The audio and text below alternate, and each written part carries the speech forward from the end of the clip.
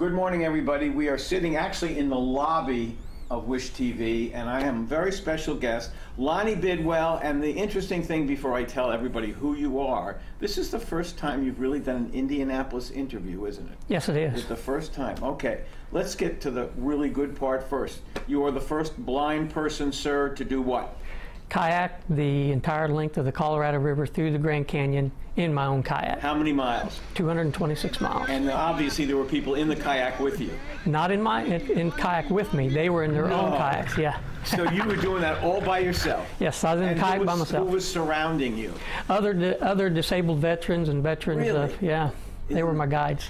Tell us, sir, how you became blind. How old were you? I was 31. I lost my eyesight in a hunting accident. Accidentally shot by a good friend of mine.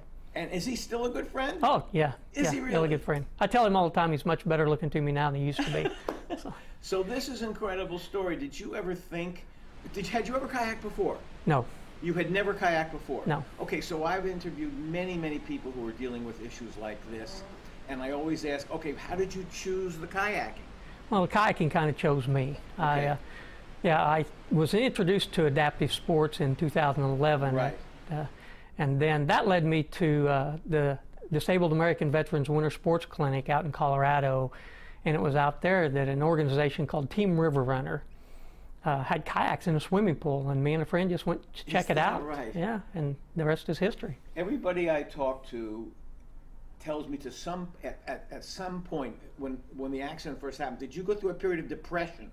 Yeah, a little bit. Yeah. And then what snapped you out of there? A little incident with my youngest daughter. I was outside walking around the yard, just totally lost, and couldn't get into my little barn, and because the weeds were so high and up to my chest, and she helped me go figure out how to go and mow those weeds. And it was after I finished mowing around that barn, that I realized right then and there that I was still daddy to those girls, and I could still do stuff.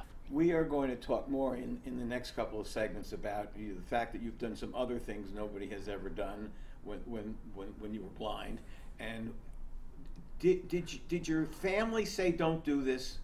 It's funny, the adults were saying don't do this. Yes. Right. Yeah, the adults were saying kind of no to begin with, and my daughters were saying go, and then everyone kind of thought, okay, they're going to try it, so we better get in the game here. I want to mention this is Lonnie's book, Blind Adventurer, and what we're going to talk about later is that you're the subject of a short for the Heartland Film Festival, which has already given its awards, and we'll find out whether you won it or not. Not that it matters, but we'll be back with Lonnie Bedwell to talk about some incredible stories in this book.